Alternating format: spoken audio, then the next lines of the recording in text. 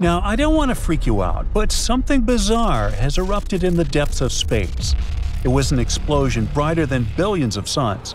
But the real mystery is that it doesn't match anything astronomers have ever seen. Usually, cosmic events like this follow familiar patterns, but not this one. It's a cosmic anomaly. This strange cosmic explosion has left astronomers totally baffled. It could be a super rare event where everything lines up just right, or it could be something completely new, never seen before. This event was first detected by an X-ray space telescope called the Einstein Probe on April 8, 2024.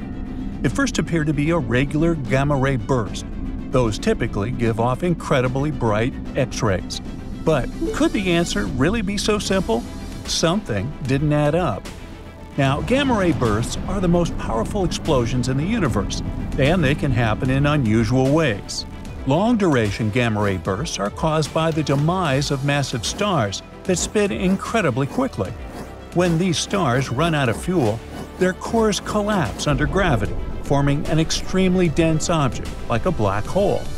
At the same time, the outer layers of the star are blown away in a massive explosion called a supernova. Gamma-ray bursts are followed by jets. Those are twin beams of material shooting out from opposite sides of the collapsing object.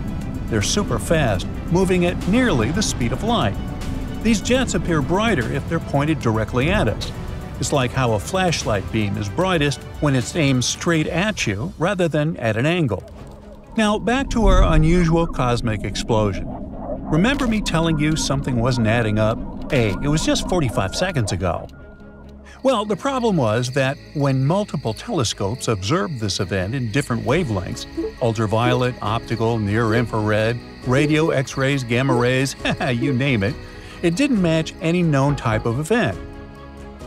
The most likely explanation, according to current research, is that this explosion is the result of a white dwarf star being torn apart by a medium-sized black hole.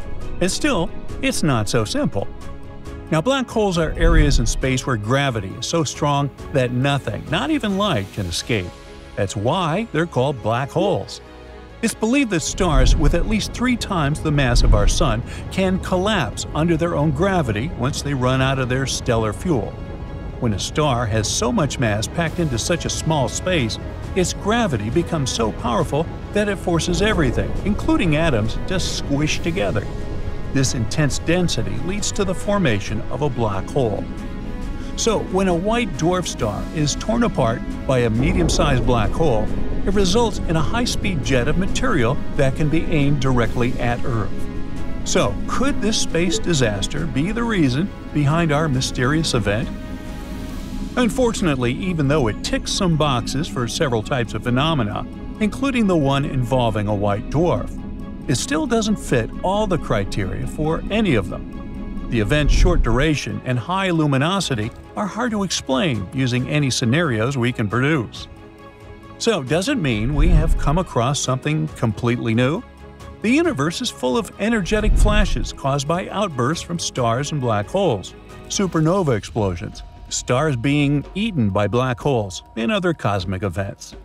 Astronomers usually figure out what these events are by analyzing their duration, frequency, source, and the specific combination of wavelengths they emit. Here, I just have to say a few words about the instrument that discovered the space anomaly.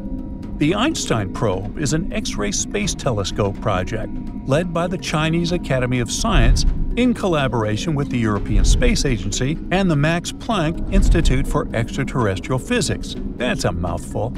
This project is all about studying high-energy space events over time. Its main goal is to find inactive black holes and figure out how matter falls into them by spotting X-ray flares produced by these sudden space events. The Einstein Probe also hopes to catch the electromagnetic signals from events that cause gravitational waves, like when neutron stars merge. It also keeps an eye on the whole sky to spot all kinds of space explosions and track already known changing X-ray sources. After the Einstein Probe detected that ultra-bright space flash, The event was also observed by a few other ground-based and space telescopes, including the Nuclear Spectroscopic Telescope Array, SWIFT, Gemini, Keck, Dark Energy Camera, Very Large Array, Australia Telescope Compact Array, and Neutron Star Interior Composition Explorer. That's a bigger mouthful. Using all this data, astronomers pieced together the event's characteristics, but it didn't make the case any clearer. Quite the opposite. It just deepened the mystery. This event flared up in soft X-rays for the first 10 seconds, then plateaued at a steady glow for about 4 days before fading quickly within another day. This is much longer than typical gamma-ray bursts, which usually last from a few milliseconds to several hours. But it was still not long enough to fit into other known categories. The event's brightness in X-rays was also unusual. It was too bright for some types of phenomenon, but not bright enough for others. The most puzzling part is that the Very Large Array didn't detect any radio emission from the source when it was observed 11 days, 158 days, and 258 days after the initial flare. Now normally, when something this bright in X-rays lasts for this long, it's usually associated with a luminous radio counterpart. But in this case, no radio signals were detected, which is very strange and adds to the mystery. Astronomers didn't give up and considered several other possibilities, like fast blue optical transients. Those are a new class of explosions that release huge amounts of energy and blast matter into space at incredibly high speeds. These bursts are so powerful that one F-bot can be at least 10 times more powerful than a regular supernova. Fast blue optical transients do look like supernova explosions, but they are much faster. They flare up and fade away much more quickly than regular supernova. They're also much hotter, which makes the light seem bluer compared to other supernova. Since these explosions happen so quickly, it's tough to figure out what causes them.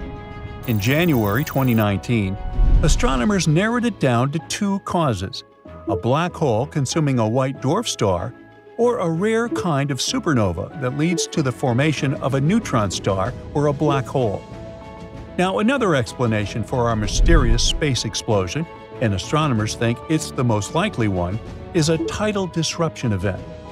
It happens when a black hole swallows a star, causing a flash of light. When a star gets too close to a supermassive black hole, it doesn't get off easily. No, the black hole's powerful tidal forces tear the star apart, breaking it into pieces and pulling it toward the black hole. Its remains turn into a stream of debris that falls toward the black hole's accretion disk. However, before the debris settles into the disk, it overshoots the black hole in an elliptical path, only to be pulled back in. At one point in this path, the debris collides violently with other parts of the star being pulled in, and that's when we start to see the first bursts of emissions. In some rare cases, tidal disruption events create huge jets of material that shoot out from the black hole's poles. If these jets happen to point directly at Earth, we can see the signature of the event. It often looks like an intermediate mass black hole eating a white dwarf star. However, there should still be some radio emissions coming from the jet of a tidal disruption event. The reason none have been detected yet might be that the event was likely observed too early. Previous studies suggest that it can take hundreds or even thousands of days for the jet material to slow down enough to start sending out radio signals. If future observations pick up radio emissions, it could help solve the mystery. But if there are no signals, it might mean it's a very unusual gamma-ray burst or something completely new that we haven't seen before. That's it for today. So hey, if you pacified your curiosity, then give the video a like and share it with your friends. Or if you want more, just click on these videos and stay on the bright side.